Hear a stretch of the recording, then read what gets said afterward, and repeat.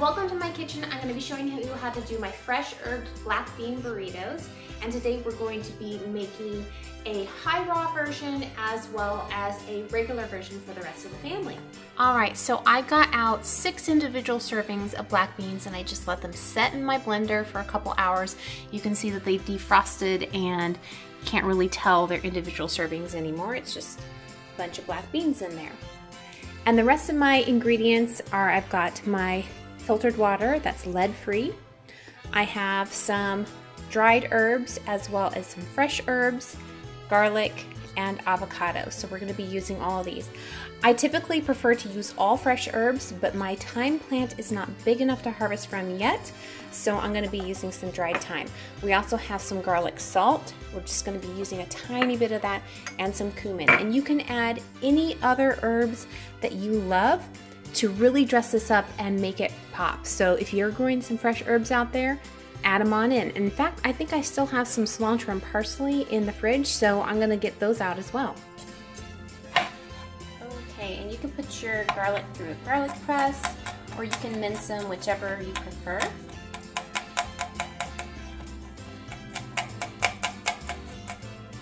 Okay, you don't have to get too perfect on this because we are gonna be blending it, so I'm gonna put that in.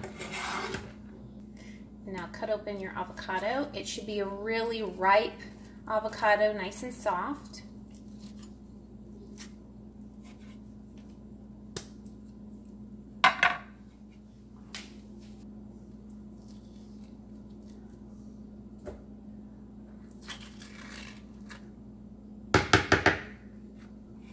So now I've got my fresh cilantro. I'm gonna cut off a bit of that. Fresh basil here, and I'm going to use all of this. We like a lot of basil. So all of that into the blender as well. Cumin, I'm probably going to use everything in here. I like to almost fill up this lid. That gives it a really, really good flavor. So I would say that's maybe shy of a tablespoon. Just a tiny bit of garlic salt, not that much at all, because salt is not, added salt to food is not that great for us. And then thyme, a little over a teaspoon there. So any other fresh herbs that you want to try, it's going to be amazing. So whether that's marjoram, oregano, dill, rosemary, if you want to try it, if you like it, you're growing it, pop it in there. You really want this to have so much flavor that it just pops in your mouth. It's an unforgettable recipe and you're going to be craving more because of all the good fresh flavors, and you can just feel yourself being infused with nutrients. Now I say unforgettable, I did forget that I ate these once, which was really, really funny. It was actually the day you were born, Mr. Messy Face. I wasn't even in labor yet. I had black bean burritos for lunch.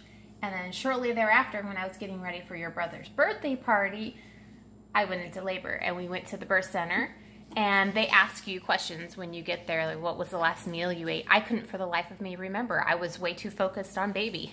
And then it was a couple hours later, in the middle of trying to concentrate and get through the labor, all of a sudden I blurred out, black bean burritos. And of course everybody looked at me like, you want one right now? No, that's what I have for lunch. I finally remembered. That was your funny story. Come here, give me a kiss. That was your funny story. Oh, it's a messy kiss. Thank you. All right, water sufficient for processing. That should be good.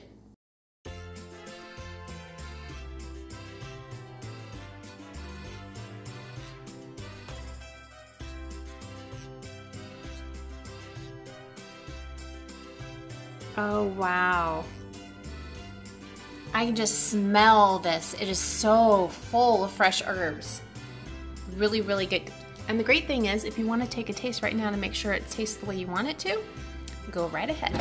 Okay, so let me show you what I got out here as well.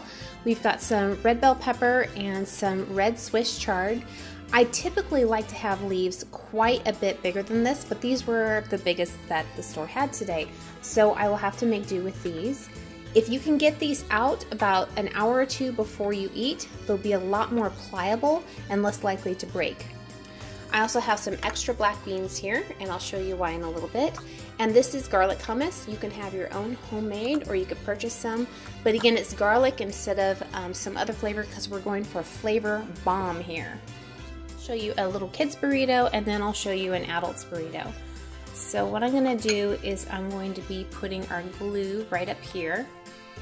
That's our garlic hummus. And we're gonna take 1 scoop of our mixture.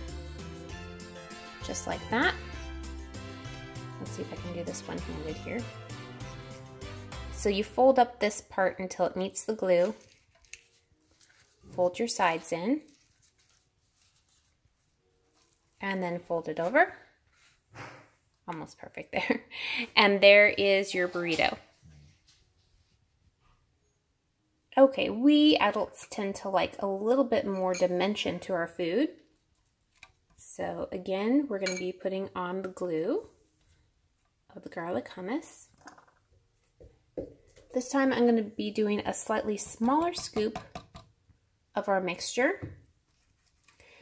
And I'm going to lay on 2 pieces of bell pepper, some fresh herbs, a little bit of the chard that I cut up. All that on there. And sprinkle on just some plain old black beans as well. So that way when you cut into it, you'll be able to see that there's a lot of stuff going on there and it's not just gonna look like paste. Kids tend to pick things out, so just having paste is usually pretty good for them. Unless you have a child that doesn't mind that, but typically most children tend to shy away from anything that looks like it resembles a casserole or a mixture of foods of any kind. They like everything to be the same. Okay, now we have our burritos in the pan. There's absolutely nothing in this pan. No water, no oil, nothing. And I have it on a really low setting here. I'm using gas heat, and I actually want this all the way down to 2. I'm gonna cover it. And it's gonna sit in there for maybe 2 minutes, 3 minutes. Basically, we're warming up and browning the tortilla on the outside and adding a little bit of warmth on the inside. So these burritos are not designed to be piping hot. I don't want to cook out all the goodness that we have in those fresh herbs. See, those are very, very lightly browned. Now I'm going to be doing the same thing to the other side and they're ready to go.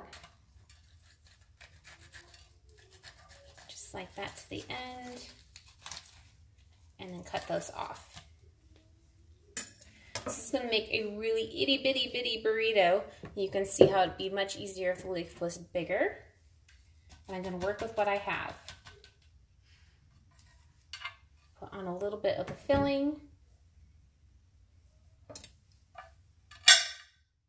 I really like these bell peppers and the flavor that they add. A little bit of fresh herbs.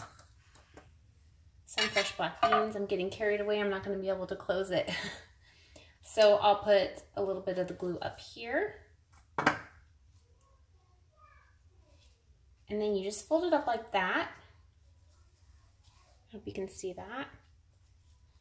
Roll it as much as you can to close it. And then these just fold over whichever way they naturally want to fold. And there you go, a little Swiss chard burrito there. You're gonna have openings on either side, but that's all right.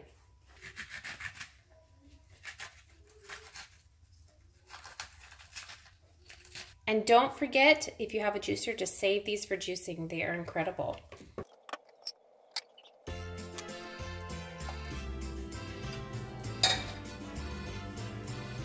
And you can see these are not hot. I can pick them up out of here without hurting myself.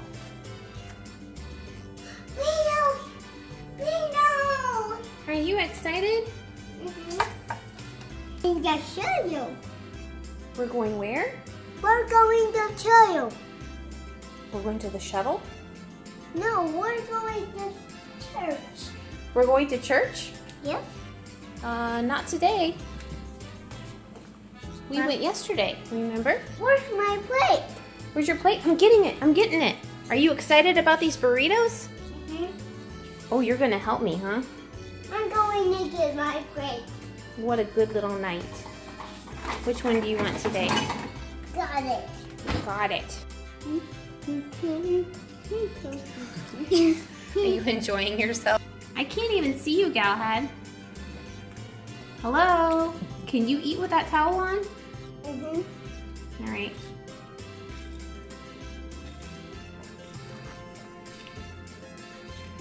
There.